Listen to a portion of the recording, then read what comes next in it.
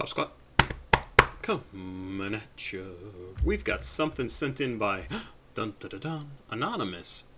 Sometimes people ask not to be named, and this is one of those. It's a track from DJ NAARM, which just makes me think it's like a sound effect. The track is called GRAINFIELDS, and this came out just recently, March 4th of 2023. It's got just over 1,100 views here on YouTube, and let's check it out.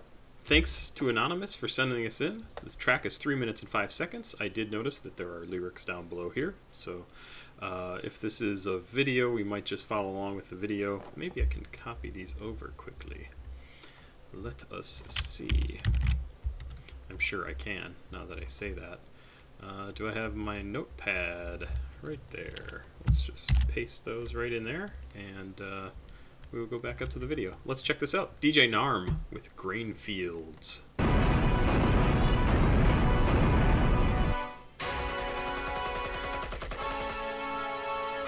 It's fucking Kelly Gang time. Great intro. Like, what's going on here? What did I just do? His wife, motherfucker.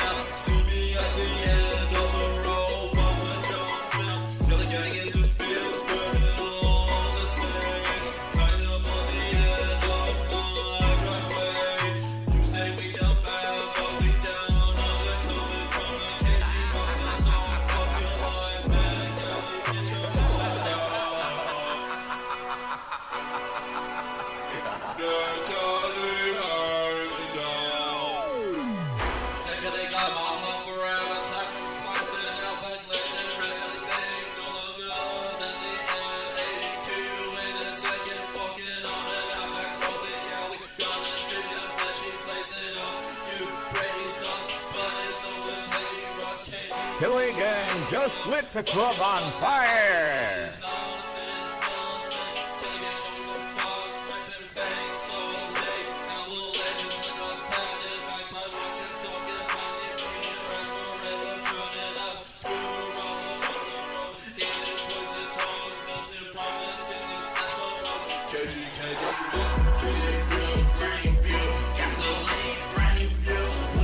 I'm very curious about this. So they're talking about the Kelly Gang. It's got to be based in Australia, right? Oops, I can't type. Kelly Gang, Australia. Ned Kelly. Yeah, I knew it was in the 1800s. So the Australian bushranger, outlaw, gang leader, and convicted police murderer, one of the last bushrangers. Let's see if I can find some information here. He has become a symbolic figure in Australian history, folklore, books, arts, and movies. As a national icon, his image was used during the opening ceremony of the 2000 Summer Olympics in Sydney. He is remembered in the saying, "As game as Ned Kelly." The word game is, in this case, meaning brave. So there's a ton of stuff going on here that I do not know well enough, and I don't want to read through this entire entry to learn more. But is he considered like a... Is he like a Jesse James sort? Like somebody who was like a, you know, regarded as like a super cool, tough outlaw? Or did he fight back against something? That this is the thing that I just don't know, and so I don't understand necessarily the whole concept of this song. Ned Kelly is still a major part of Australian pop culture. His story has been told in books, movies, plays.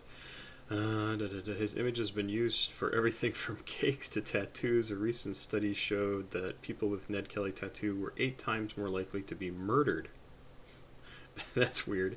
In 1980, cause and effect may not quite be aligned there. The Australian Post Office released a set of postage stamps to remember the 100th anniversary of the siege of Glenrowan. A bunch of stuff that, again, there's not like just a simple recap of like what this guy was all about. And unfortunately, as a non-Australian person in the world, I'm gonna have to read this after the fact to find out more. I thought it was interesting. They mentioned a lot of things that I know are very Australian. In fact, I've got a good friend down in Australia who I'm kind of curious to send this to him and see what he thinks of this song. But he talks about the Yowie, which is sort of like an Australian version of the Sasquatch or Bigfoot or something like that. And he also mentions Southern Cross, Magpie Walking, Bunyip. Magpie Walking, Stalking Bunyip. That a bunyip is something that you never hear about. Like, I know of it just because it's appeared in like monster manuals for D&D, but or monster books for D&D. But poison toad, eating poison toads, that's no good. It's an interesting song. I wish I understood the actual meaning behind all of it, because I really just don't. This really does remind me of, in terms of the content of the song, something like the witch house stuff that we hear from Cemetery and Haunted Bound and everybody, Buckshot, those sorts of guys. It has a similar sort of feel or attitude, and again, lots of really good specific imagery in terms of like the burning fields, hang them at the end of my driveway, bunch of stuff like that. So it's interesting, but I wish I knew more about Ned Kelly himself to be able to actually get more out of this song.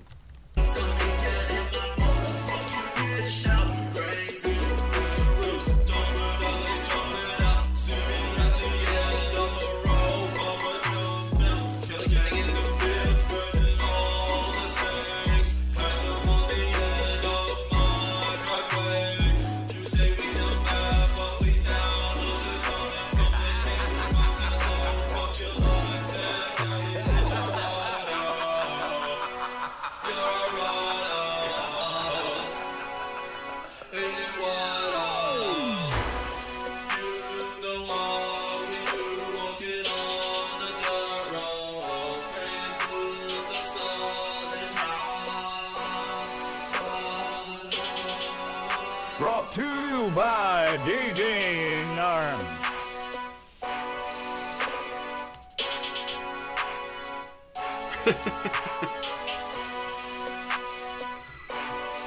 The kangaroo is a nice touch.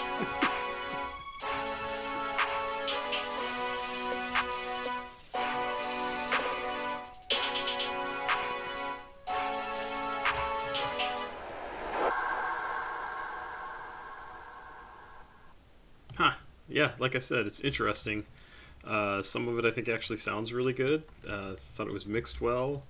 I just don't know enough about Ned Kelly to really be able to understand exactly what the hell this song is supposed to be about. There you go. That's all I can say. Thanks for sending this in, Anonymous. Is that right? Anonymous, right? DJ NAARMs, yeah. It's interesting. That's all I can say. I'm going to go read this entry about Ned Kelly. I'll maybe include a link to it in the description below, so you can read about Ned Kelly too, and maybe get a little bit more information and be able to process this song a little bit better, because it's kind of not something I know anything about, and so then I know I missed a lot about this song. So, Pop Squad, check it out. Please like, subscribe, and share. Thank you very, very, very, very much. I'll be back soon.